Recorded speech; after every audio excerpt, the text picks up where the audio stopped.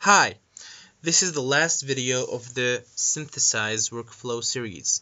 Now, I'm going to explain to you the most common problems you're going to face with this workflow. Now, first problem is this. This wall is joined as a butt joint between this wall, which means this is stronger than this. And if you can notice here, it's not selecting this edge.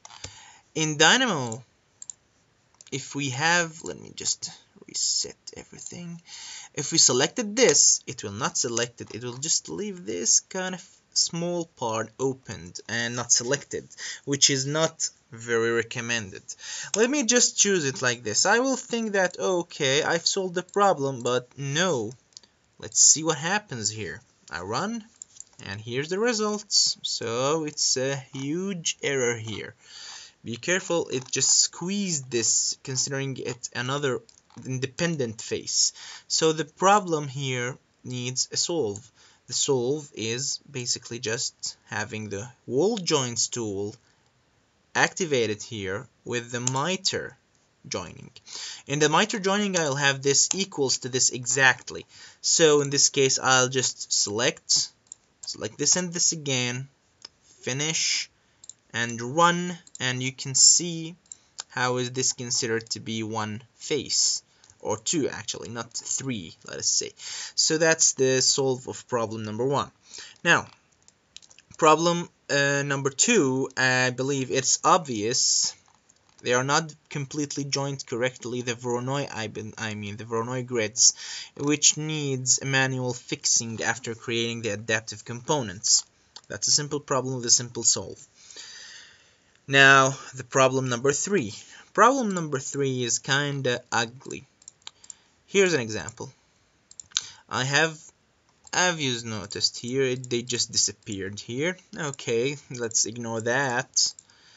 Where comes the problem? It comes when having the adaptive, this is not here. When having the adaptive components. For example, let me just load the adapt here. And let us say I want to select this face again, okay, and connect it to family types, adapt this, and run. Let's wait for them to regenerate themselves. Okay.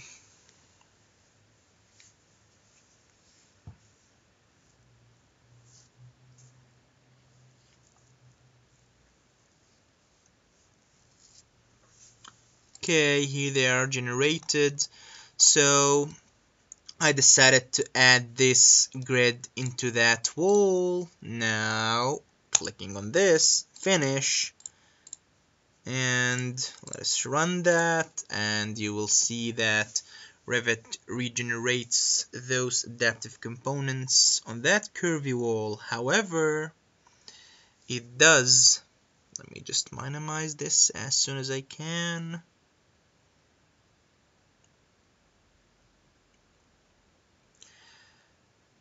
However, it removes those. Of course, these are errors that can be fixed manually.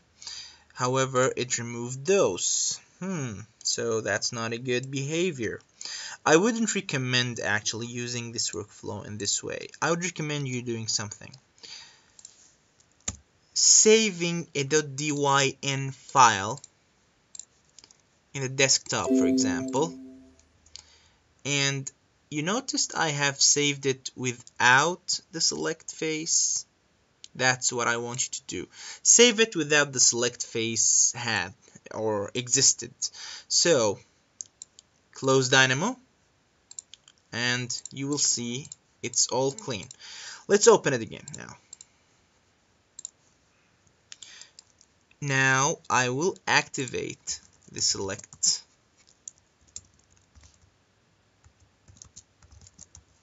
faces. I'll click on this one, finish, and then I'll click run. Oh, I have forgotten that I didn't add this yet. It's okay. Just add select face and then click run again.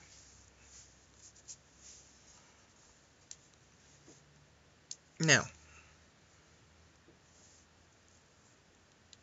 they are going to regenerate on this curve. As soon as they get generated, simply close it, and you will see that the grid is still here. Then reopen the saved file. You can select new faces without harming the old ones. That's the only way I figured to solve this problem. Run. Oops, again I forgot to connect this. Connected and run. Now again I'll have those grids, those Voronoi grid running in that face, and after running that I'll directly close this DYN file to keep it safe, then reopen and continuing the process again and again and again. As you can see here, close, nope, it stayed, opening it again, and there you go, those are safe. That's the ugliest problem you may want to face, and you really don't want like this problem.